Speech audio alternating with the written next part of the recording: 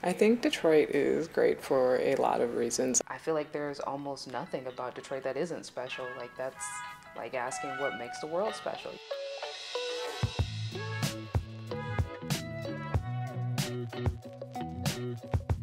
I'm Mary Harvey. I'm the current manager at Vault of Midnight Detroit, and I've been here for about 3.5 years now. It's been really great.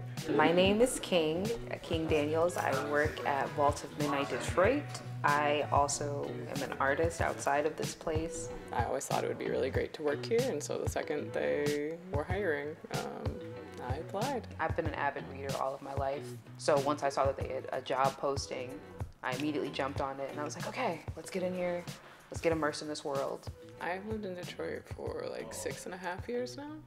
I am a rare bird who has lived in Detroit all of my life. I think you get, the culture and livelihood of being in a city, and you also have a really deep sense of community within those people that I think it's kind of lost in bigger cities. But overall, the people are what make it worthy to be here.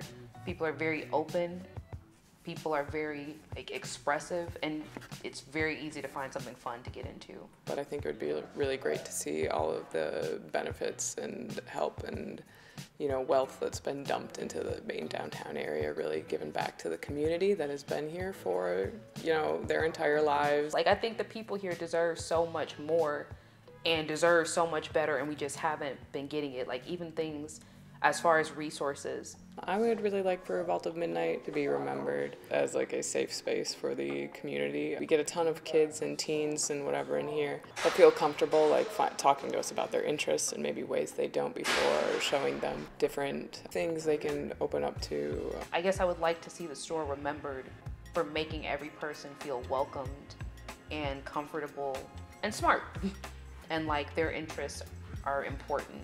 Comic books are special to me as an art because it combines storytelling as well as visual arts. It is a really great way to get people reading. There is something really magical about knowing that other people are reading something for the first time at the same time as you.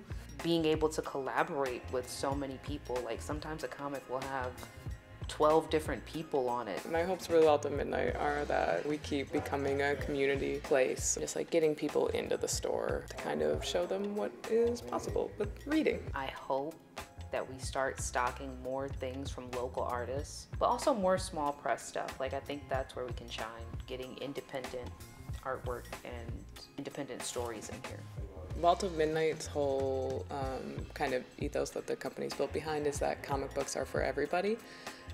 Which is, I think, what makes it such a special, unique comic book store. I try to go out of my way to affirm the people that come in that represent what I want to see in the world, and the people who I think are like innovative and futuristic. When customers visit our store, I think, and it's just kind of building that community of like people that like the same things you do, and you can kind of show them more cool stuff. It's really great.